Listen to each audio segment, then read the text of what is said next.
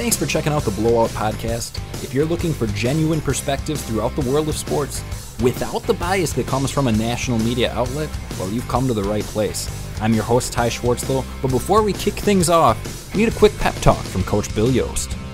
I don't want them to gain another yard. You blitz all night! Now we're in the right frame of mind. If you don't find that exciting, do me a favor, check your pulse.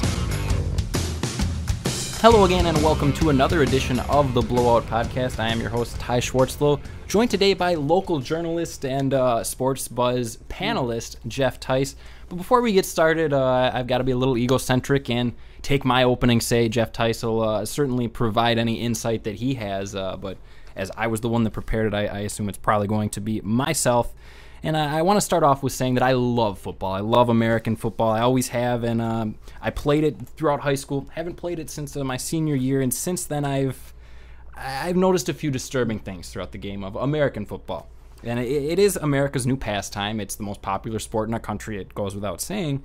But for the first time in my life this past weekend, I pushed American football to the back burner in favor of international football. This Saturday, whether it was the Germany-France game in the World Cup or the Netherlands penalty kick advancement into the semifinals, it was a fantastic day of sports, Jeff. I'd say it was the best day of sports all summer. Would you agree or disagree with that statement? Well, I was having a time of my life watching the NBA draft, but it was, in terms of, that was a pretty exciting day. The one thing you can say about the World Cup, other than a few of the matches, they're always close and competitive. So that U.S. game against Belgium the other day, that was pretty intense, and you thought they were out of it, and then bang, they scored a goal, and it's like, oh no, they have a chance now. But yeah, when it's that low scoring and those great of players, it's always going to be a good match to watch. Well, the thing I really like about international football in comparison to American football is just, it's almost like it's got a life to it. A soccer match, it only takes just over 2 hours at most, and it really does have a life. You don't have the commercial break, you don't have the huddle, whereas the NFL, you're literally waiting 40 seconds for a 6-second burst. It's two totally different styles, and I've certainly begun to appreciate the value. I was certainly one of the ugly Americans who dismissed soccer. Have you come around on international football at all? Well, I'm not against watching it. I'll watch it if I just come across it and watch it. I'll do it. But am I going to openly choose to, I wasn't making appointment viewing for the World Cup. I tried, when I know we were going to talk about it, and I know I'd catch some of the U.S. and catch the highlights and catch the talk just to know at least what I'm talking about, or at least kind of know what I'm talking about.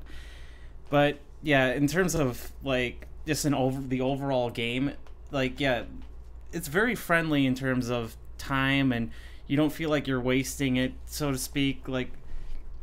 I can't tell you how mad I get when it's touchdown, commercial, go to kickoff, commercial. Well, Paul had brought it up on the Sports Buzz. He's got the Red Zone Network, but unless you watch the NFL with the Red Zone Network or you DVR games, you're not getting that full experience. Oh, the Red Zone Network is terrific. It is terrific, but think about the NFL without that and going back to the old way of watching games through commercials. You just get one game at a time, and here we have this international football where we're the only country that this isn't the main ticket, the main event. It's just interesting, and you've got these people who are going to go to bat for American football, and whether it's the flopping or the fact that the same physical sacrifice isn't being made in the international game, every sport has its deficiencies, and to harp on soccer is to make yourself believe that American football is superior is really nothing more than cognitive dissonance, in my opinion. Yeah, I don't see the reason to hate on it. If it's not your thing, it's not your thing, but to just put it down in terms of what you think about it, it's okay. People have their own things, and soccer's coming along a lot better here than I would say American football is in other countries. That's a good point. So we're trying to get American football in London and whatever, and having a couple games there a year, and it's well, okay. And with the World Cup, they've really taken hold of. I think this month I had said that this Saturday was my favorite viewing event. Certainly, the NBA draft has some redeeming qualities, but I really enjoyed Saturday, and I've always personally taken pride in the fact that I can admit when I'm wrong. And I used to hold the ugly American perspective of American football, physical sacrifice, and international football just can't match it. Well, I was wrong. There's a lot to be taken from these international football matches, whether it's World Cup, Premier League, but I think any sport at its highest level certainly has some entertainment value. And Jeff, before we segue into what I guess you're a little more excited about, the NBA, any final thoughts on this World Cup and your excitement going forward this week, or not appointment viewing for you? It's not appointment viewing. I don't know. It's just if I come across it, I'll watch it. I'll probably try to watch the final, but yeah, I can't complain about the viewing aspect of it. It's just in terms of its popularity, I'd like to see how it goes past the World Cup, and if more people get into the English Premier League and stuff like that. Like over the last 4 years, I noticed like just on Twitter and people I follow just trying to get more into it, but we'll see how that goes. It certainly is something I'm very curious to see how it moves forward, whether it's the success of the MLS, maybe some American players going overseas to play in some of the elite leagues. But the elite league that we've got here is the NBA, and they're off the court for the moment, but NBA free agency is in full swing. And Jeff, we're going to open it up very open-ended. How much do you really care at this point? I care a lot in terms of just the NBA.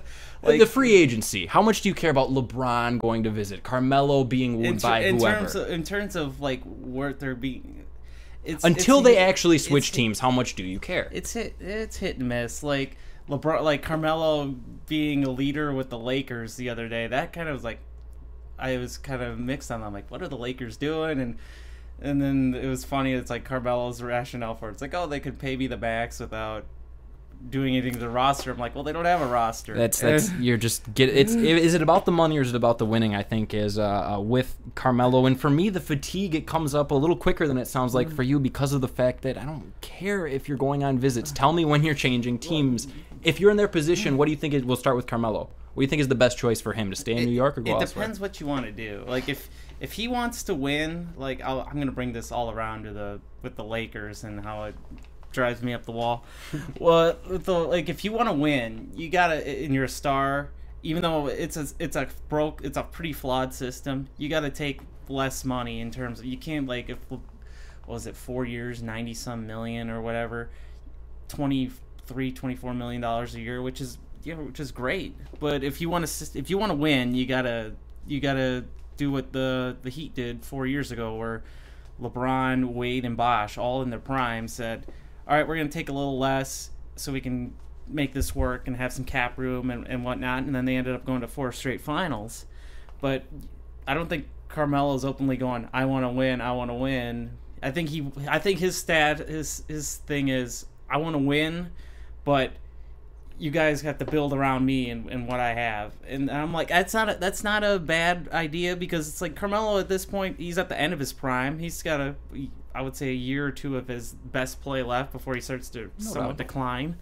But like Kobe Bryant took the opposite approach last year when he re-upped after his injury. That he said that he said his sole purpose now is to win titles, but then you're like the highest paid player in the league and taking up 40% of your team's cap. I think Kobe's got to be taking a pay cut there, but he's not going to. Yeah, he should. Like compare it to his contemporaries. In like Tim Duncan's making $10 million. He just opted in for $10 million. One of my favorite stats I heard was that Duncan, Parker, and Ginobili made less than Kobe Bryant last year. Wow, for the X amount of games that Bryant was actually on the floor. What amount? I'm a little skeptical of Carmelo going to Miami for a couple of reasons, one being the financial part of it, but say they were all to take pay cuts.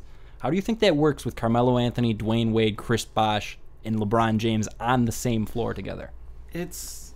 I don't know. Like, Wade was off in the finals, and like sometimes guys just don't match. Like you need to find roles. Like you can't put together 5 superstars and expect them to be something. Like you're better off with a better role player than Luol Deng. And yeah, like I think Luol Deng would be a much better fit than Carmelo, even though Carmelo's a better player. It's like you need to have roles and whatnot, but you can't just jam a bunch of superstars together and expect it to work, like kind of what the Lakers did a few years ago with, well, Steve Nash was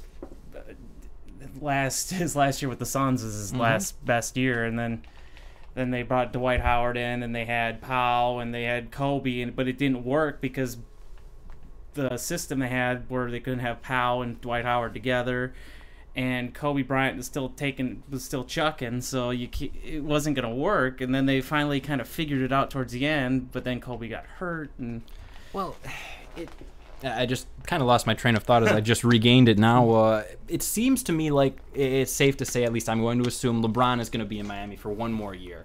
Like that with the contracts, we'll just assume, I guess, for the moment that he is going to stay for one more year. Why do you think one more year? Well, just because of the fact that you need to see exactly what Dwayne Wade's status is. He's a premier player in the league, but after this past season, I wouldn't blame him for going elsewhere, but is he really going to find a better supporting cast than he has in Miami? I think he can. He could go to Cleveland. Really? Well, the thing with some people are forgetting with Cleveland is they can sign LeBron, and then they'd have LeBron, Kyrie Irving, and then the wild card in all this is the Cavs are trying to trade for Kevin Love with the number 1 pick, and Kevin Love said he'd re-up with the Cavs if LeBron was there.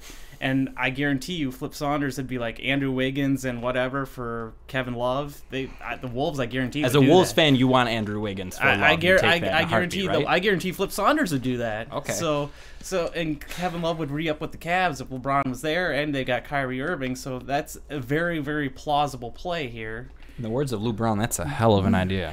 Yeah, that's very on the table, and that's exactly what the Wolves would want. Love is close, or I wouldn't say, I don't know, close, but he knows Kyrie Irving. They've shot commercials together. But, for what that is worth. But yeah, Love said it was reported that if he was traded to the Cavs and LeBron was there, he would definitely re-sign with them. So. Well, I mean, it's clearly all the focus has been on LeBron James and Carmelo Anthony, and I guess what I should say correctly, if they stay put where they are, I think you see some of the power go to a Pau Gasol, go to a Luol Deng, because all of a sudden they are the premier players on the market. I agree. It's just LeBron and then Carmelo have to do their thing first before the dominoes to fall, because the only guys that are re-signed are Kyrie Irving re-signed his max deal with the Cavs, but he wasn't a free agent. Kyle Lowry I thought he was going to go to the Heat, or the Rockets. But it seems to me like his agent just played the media and squeezed a little more money by using that. But that was a good contract for both sides. Lowry got paid, and Toronto, you might have to pay a couple extra million more a year to get a guy in, but the guy's a good player. But yeah, in terms of, who else resigned? Like Boris Diaw resigned. Well, it's not a lot of big names, and I think if you're looking for the storyline, it certainly begins and ends with the big three, I guess, of this offseason: Melo, LeBron, and Kevin Love. As a Wolves fan, do you want to see Kevin Love in a Wolves uniform on opening night? If they're able to re-sign him, which is impossible. But so if they're going to lose him, you'd like for them to trade and get some value back. It's going to be a disaster. if he's on the I understand his situation. If he doesn't want to be here, and I don't blame him. But the way he's handled this has been kind of not the best for the fans, and they're gonna boo him out of the stadium. At this point, isn't it best to just cut your losses, get what you can back, and move forward and get this whole ordeal behind you? I don't know why they didn't trade him before the draft, because the longer they wait on this, it's gonna be tougher to get the best value on him. There's a report the Celtics are still trying to do something, and I don't know what Flip Saunders is looking for, but we had talked on the Sports Buzz about the Levine pick, however you want to choose to pronounce it, and he wasn't too happy with going to Minnesota. And one of the things that you had mentioned was he's young, he's got time. Paul even had mentioned Ricky Rubio didn't like Minnesota. I think the difference here with the Kevin Love situation is he's been in Minnesota for a few years. It's clear he does not want to stay. I think you're fooling yourself if you think you're going to be able to resign him. It's just, I mentioned this too. Like Paul mentioned somewhere. The small market teams are going to have trouble re-signing free agents, and I'm like, well, that's kind of false, because if you're a well-run small market team, you can re-sign guys. Look at OKC, Oklahoma City, yeah, they've made some questionable decisions in terms of trading James Harden and whatnot, but they've the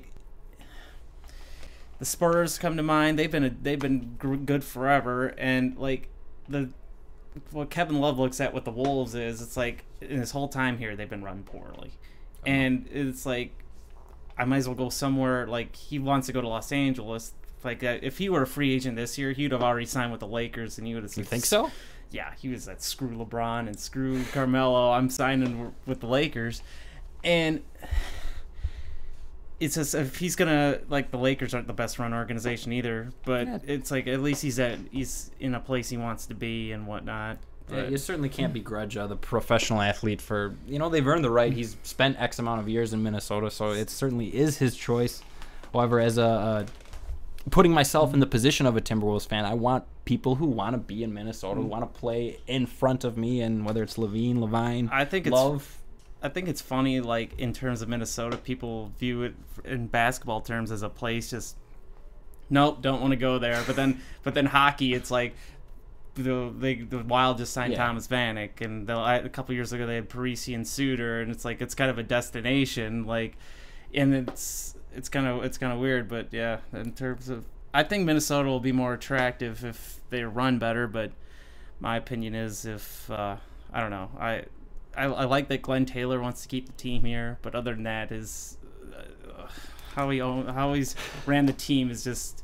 Like when they hired Flip Saunders, he might be the guy for the job, but the way he hired him, it's like, let's fire David Kahn, and then instead of going through a hiring process of bringing somebody up, it's like, nope, bringing in Flip, bringing him in, and it's like what other team would do that? I don't know. You can hear from the tone of your voice. You don't have to be a Timberwolves fan to understand the frustration that Mr. Jeff Theis and fellow Timberwolves fans are going through.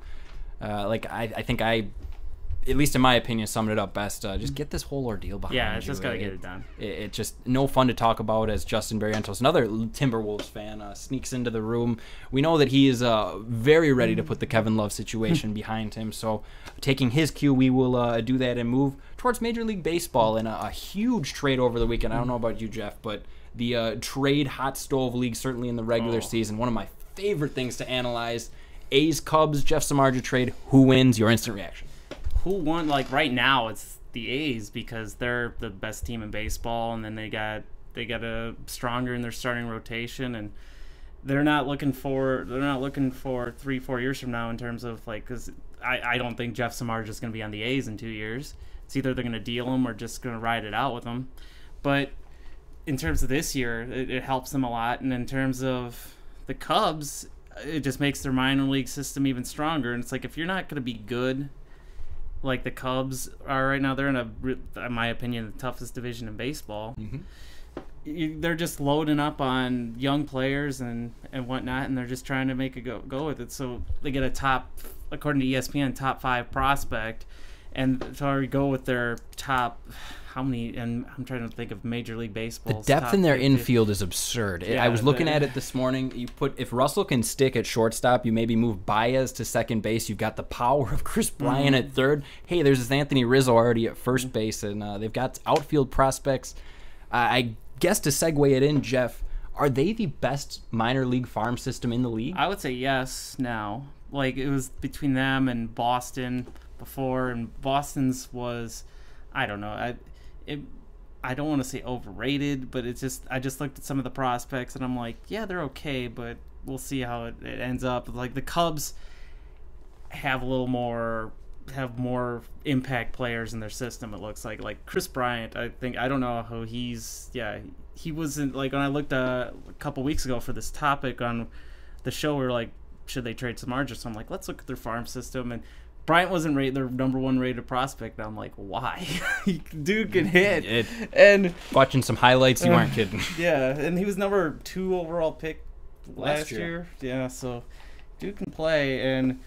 But yeah, I loved Oakland before, and it's just more fun to watch him. It's going to be more fun to watch him now. And for me, it brings back memories of the CC Sabathia trade. You have an organization that's just been very close, right around the corner from maybe making that final push, and maybe the difference is Jeff Samardzija, and there's also Jason Hamill in that deal. Yeah. You look at their starting rotation, at least in terms of ERA. I know you're a sabermetric guy. That but I am. ERA, their lowest ranked pitcher, I believe, is 35th in the majors, not just the AL. So their rotation is second to none at this point. I agree with you, but yeah, that's the thing. I I don't get bent out of shape anymore. Where people, at least somebody when they traded for Jeff Samardzija the other day, they didn't go, he's 2-7. At least nobody said that. That would have drove me up the wall. All right, now we need to take a second here. Why is the win? Is it the most overrated statistic in baseball? There are some things in baseball like. Why is the win overrated? We don't need to go quantify. Why is it overrated? Because you can go 8 innings and give up an unearned run and lose the game, or you can go 5 innings, give up 6 runs and win the game, or relievers can blow the save and get the win. And what is to some of the old school baseball people who look at a pitcher's win-loss record as the first thing. What's the first thing you look at for a successful pitcher? I look at I look at their ERA and I look at their WHIP, their walks and hits to innings pitch, and if that's good. Not with a reliever, you have to look at it differently. Because when do they enter games? How many inherited runners do they let score? Blah blah blah. But in terms of starters, their ERA, their WHIP, and then their strikeout rate, just to see what kind of how dominant they are and whatnot. So you're still for some of these old school statistics. You just think it can be better accentuated with some of these sabermetric. Yes, in terms people take on TV. People take win-loss record way too seriously. I watch the Twins every day, and it drives me nuts. So a lot of things drive me nuts about baseball, and then another one is the save, because if there were no save stats, the closers would be used a lot differently. We have situations now where guys go there was one situation last year where Aroldis Chapman went 11 games without pitching, and I'm like, if there was no save stat, that would not happen. No, there's no way. Yeah, so and pitchers would be used differently. Hey, it's the 7th inning, you got guys on first and second with a 1 out, and you have a 1-run lead. Bring in your best guy, and why then not? It's I'd rather have my best guy in there than some middle reliever. Then they're well, what about the 9th inning? It's well... So do you think we should just get rid of the save altogether, or maybe rewrite... It's not going to happen. It's kind of a good talking point, but not much in terms of action and a solution. It's just, there's some managers that are more progressive. I hate to say the word progressive, because it's it seems just more logical. Yeah. And I'm going to go... But, yeah... But yeah, I'll just leave it at that. The save is what it is, but there are ways that guys could be used better. And we talked about the Twins lineup on the show the other day, and Ron Gardenhire drives me nuts every week with how he puts out the Twins lineup. Well, glad you did bring up the Twins. We talked about the Cubs. They probably have the best farm system in baseball. How would you compare the Twins to that? I know they have Buxton and Sano injured, but how do you like their farm system? They're in the top 5 because Buxton and Sano are going to be, as long as their injuries turn out by, they'll be impact players, and not only that, elite players, and they have some good pitching like Alex Meyer. He's supposed to be pretty good. He's had some good numbers in the minors. I don't know why he's not up yet, but he's what, 25 now, 24, 25 now. I guess questions about signability and the extra year certainly come out of the talking point. In terms of your question, they're a top farm system just on the impact talent they have down there that can do that. But they're going down there. They got their farm system's gotten a heck of a lot better over the last 3-4 years. It's pretty clear that the Twins' pinnacle here is going to be in the future, and certainly not this season. But at the same time, they find themselves in a very tight AL Central race. What value do you think they can get through the second half of the season? Maybe not making the playoffs, but playing in valuable games and getting that game mentality. Do you put any credence to that, or no? Game by game, it's looking worse for them because they're losing ground. If they can hang around and just get of these young guys, I think they can hang around. It's just that they gotta make some changes in terms of they signed Kendrys Morales, which I thought was fine because it's hey, we're looking to get better this season, and it was a 1-year deal, and then all of a sudden it's well, they're still throwing out they have the worst starting rotation in terms of ERA in the league, and it's you're throwing Ricky Nolasco pitched yesterday. He was bad, but you can't do anything about him. You got to keep him in the rotation because, at least for now, there's the Jeff Suppan corollary. Yeah, Jeff Suppan. I actually liked Suppan, but you are on the edge of being kicked off of this podcast. Jeff Suppan is the devil. But yeah, and Yeah, when he was with Dave Duncan, he was all right. But with a lot of pitchers with Dave Duncan be all right. But yeah, I digress. But Nolasco has been just bad this year, and there's talk about moving him to the bullpen. But I'm like, well, unless they call up the good pitchers, I don't see it. It makes a difference. What's the alternative? But they got Alex Meyer and Trevor May have to be in the rotation if they want to say we're competing this year. But I think they're gonna wait till after the All-Star break to do anything. I don't think they want the. I don't know what they're thinking. I mean, as a fan, are you maybe... Obviously, you're looking at the scoreboard, the win-loss, but you're not so much focused on the standings as maybe the individual development? In terms of individual development, like, I look at their players that'll be on the team years from now. Like, Buxton and Sano haven't played a game yet. Who's a guy in the Major League roster that you see 5 years from now as being a staple of this organization? I can see Brian Dozier still on the team, and he's been playing well. Oswaldo Arce has struggled. It's like he can't lay off the breaking ball in the dirt. He can't hit a fastball consistently, but he's a young player and he mashed in the minors. I think it has just more of getting used to at the major league level. But Aaron Hicks was setting back down.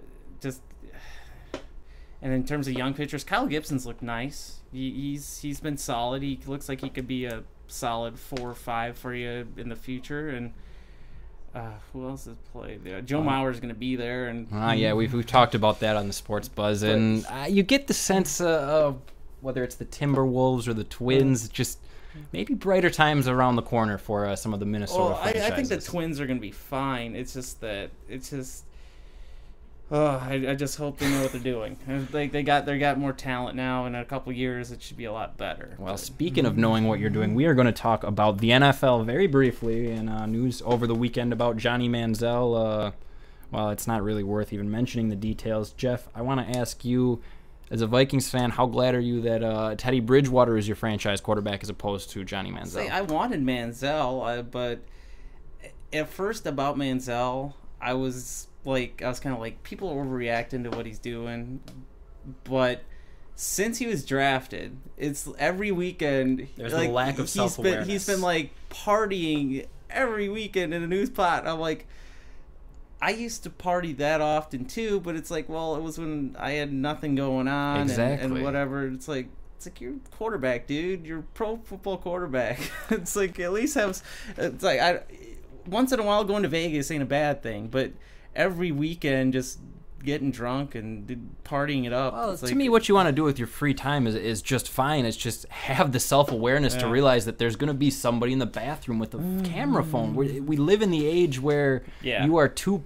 public of a figure to not realize that you're a public figure. Oh man, that's more than enough talk on the NFL. Yeah, I'm done with this. But yeah, no, I talked about it at the beginning. This is the time of year where the NFL is just truly in a dead period, and one of the comments I'll leave with this to the Johnny Manziel article was, and Teddy Bridgewater was in his room studying his playbook, like a rookie quarterback should be, just trying to get better as a football player, and hopefully he can give Minnesota sports fans something to smile about as we segue into, I guess for an American, not too happy of a topic, but Jeff, how much, since the United States elimination, how much, I know we talked about the World Cup a little bit, how much have you been following the World Cup? To be honest, it's hit and miss. Like, I know wins and loses and whatnot, but it's on appointment viewing. But yeah, the Team USA thing was interesting in terms of how many people got behind it. I was really surprised. Like, people gathered in droves in cities to watch it, and it's gaining momentum in the States, is it not? Yeah, it is. But I think I don't know if it's soccer, if it's more patriotism, or hey, it's Wednesday at 1 o'clock, I don't want to work. Yeah. I don't know, but there's some kind of movement there. It all depends. Like, I'm curious to see where it goes, like in terms of once the World Cup's over, and but MLS is growing. I heard that Minneapolis is trying to get a team, but it's growing slowly but surely. You can't expect it to have this big boom and never. It's got to develop a fan base and just develop more of a base than anything, in terms of just hoping it explodes to the top. But I don't think it'll be as popular as in the United States as like the NBA or football, Oh, college football. Certainly a long ways away, and something to strive for, I guess, if nothing else. But, well, we're finishing up. Again, this is kind of a dead period throughout the world of sports, as we're at about the half-hour mark, and our final topic here today is the Major League Baseball All-Star Game. Your gut reactions upon having seen the rosters. Didn't really have any. I know there's some there, like I used to care about this a lot when I was younger, and I was like, oh, how could that guy get voted in, or how could this guy be left off? But now it's like, well, I'm gonna not care about it the Wednesday after the All-Star Game. So, but yeah, I was happy in terms of things I was happy about. I was happy to see Carlos Gomez as a starter. Was there any doubt though? I don't know. I wasn't paying too much attention to the voting, but then it's like, Carlos Gomez is a starter. This is great. So, and he deserved to be. And it's like, I don't know. Who's the? Well, yeah. Puig is in right for the National League outfield is loaded. Yeah, the National League looked a lot better than the American League, but the American League did look solid too. The pitching in the American League with Tanaka and the rest of the crew, certainly, obviously, it's going to be a great All-Star game. But Brian Dozier, we've talked about him a little bit, certainly with the depth at second base. No surprise not to see him in, but Kurt Suzuki making an appearance. Deserving, you'd say, having seen him play? Just looking at the other catchers, it's like he's been good this year, but if I would have just been looking through tunnel vision at the Twins only and what I've seen from other catchers, or what I've known about other catchers, I've been like, well, it might be borderline, but just other catchers have been hurt or just not played well or whatever. And it's like, yeah, just looking at his numbers just for the lens of this year, he deserves to be there. And I'll say I'm shocked. I didn't think he was going to be. I thought he was going to be serviceable, but I didn't think he would be much at the plate because the last 4 years he had an on base of under 300, and I'm like, okay, and I wasn't expecting a whole lot. All right, well, we will continue the baseball theme, and you knew we had to talk about it. The fantasy power play sports buzz, whatever you want to give it. We've given it the unique title of Jeff Theis' reliable disappointment. Is this the worst fantasy league you've ever been a part of? Yes, it's. I'm just getting bludgeoned every week, and I wish I picked. If I had to do it over again, I would have picked a better catcher to start. Well, yeah, but in terms of I would have probably picked Carlos Gomez instead of. He would Jose be the Bautista. MVP of this league. It drives me nuts. I would have picked Carlos Gomez instead of Jose Bautista because then I would have. It's like I like Josh Donaldson, and I think he's a great player, but. He's just he was doing very well, and then I picked him, and then it's just he had a couple weeks where he didn't do anything. Now he's hitting better, but yeah. And my pitchers, I can't complain. It's just that Glenn Perkins, he'll pitch 3 days in a row, and then he won't pitch for a week. Yeah, well, you've been having lost the first game, you were just completely at a disadvantage as you had a man down. We've worked out the rules of this, but if you have no idea what in the world we are talking about, tune into the Sports Buzz on HBC. Every Wednesday at 5:30, and it's appointment viewing. That is appointment viewing, ladies and gentlemen. And if you'd like to be up to speed on Jeff Theis' memorable fantasy season, go to hbci.com/sports and look up Jeff Theis' reliable disappointment. Worth a view. And my walk-off question this week, Jeff: who is the most dominant high school athlete you have ever seen in person? In person? Oh man, because is Alec Brown in that conversation? Yes. He is. I'm trying to think. I'm going over sports and genders, and I'm like, who is this? Well, while you're thinking about that, I'll tell you where the reasoning for this question came from. We're having Lake City basketball, and looking over some of the players that are coming in. Brady Kahinka, sophomore last year, came back from an injury, and I was looking over his highlight tape. 15 minutes of really unbelievable stuff, and considering he was an underclassman, he was the best player on the floor in a number of different areas, and like I said, coming off of an injury, it got me thinking, who dominates at the high school level, similar to that, and going forward, certainly some office banter. I think that Kahinka would certainly be in the HBC viewing area, a potential athlete of the year. So who I stalled for a little while. Who's most dominant? Alec Brown, maybe? Yeah, I would say Alec Brown was the most game-changing athlete I probably saw or covered. I'm trying to think of my high school days, but nobody really came to mind. But yeah, Alec Brown had to have been it because he He could do it all from the size. Was that the biggest weapon he had? He made their defense spectacular. Like they normally play a good zone defense, like the Windhawks do anyway, even when they don't have a really big guy inside. But he took away everything around the rim, and opponents just couldn't score against it.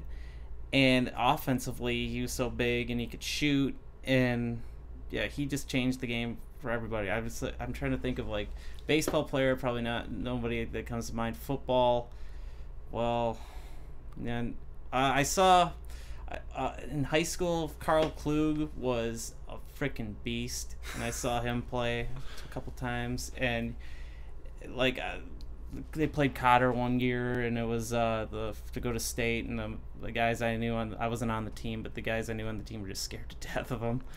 And yeah, he was as physically dominant as anybody I've ever seen play football. So yeah, it was two professional guys in professional sports. It's not bad. A couple of guys our age that have seen certainly some, at least yourself, seen a couple of professionals. I know Justin Briantos was talking about his highlights with as he's in the window trying to make me laugh. He was going over his highlights with Alec Brown, and there was one of the most nonchalant blocks I've ever seen. It literally put his arm up, and it was enough. No further effort required. But certainly a very memorable athlete, as he'll try to. He had a nice growth spurt from like his freshman to his sophomore. What's the shortest you saw Alec Brown? He was like a slightly tall. Like I'm 6'1". He was, when I first remember meeting. Well, I knew him since he was really young. Like, cause I seen his brother. Like I'd hung like around his brother by proxy sometimes. Oh, okay. Like he was like, I knew him since he was younger. And then he got up like in high school. He was like, at the beginning he was like maybe as tall as me, a little taller, and then all of a sudden just shot up full foot. Okay, and that'll do it. Yeah, and he was, and then after that, it's like he was already naturally gifted, and the height just helped, and he knew what to do. That's the more gifted big men. They kind of turn from they're shorter guys, like, and they had to play short, and then all of a sudden you shoot up, and that's just the best way. It's better than being big right away, and not, because most coaches will pigeonhole you too. They'll be like, all right, you're going down low and you're staying there, instead of trying to just help their overall game, because they're only coaching for right now in this season, in terms of not looking too much at their future. But yeah. Well, Jeff, do you have anything else you would like to promote, plug, anything of that nature? I go to the races every Mississippi Thunder Speedway every Friday, and I write stuff from there, and if they appear in Saturday's paper, I might have another article in terms of the week, like just kind of a fallout from what happened or whatever. Okay. They just had their big River City Rumble this weekend, and that was fun to be at. There was probably about 2,500 people there. Hey, we'll have you back on and talk a little bit about that. Certainly some more local oriented, but as it's the middle of July, local athletics are at a premium. I would say wait till September. We'll probably be full of local athletics at that point. Well, certainly a friend of the podcast and going to be an ongoing, reoccurring guest if he wants to. That is Jeff Theis. And a reminder to tune into the Sports Buzz. And one more thing I'd like to promote. You heard me mentioning some of the highlight film. If you have what you think is a noteworthy highlight film, feel free to send it in. You can find me on Twitter at Ty Schwartzlow. Otherwise, send an email to HBCI. There's no email that I'm going to read. hbci.com/sports. Get in touch with us. But upcoming, we may have a little bit of a highlight, battle of the highlight tapes. See who is the most dominant athlete in the area. So for another episode, that's going to do it. I'm Ty Schwartzlow. Thank you for listening.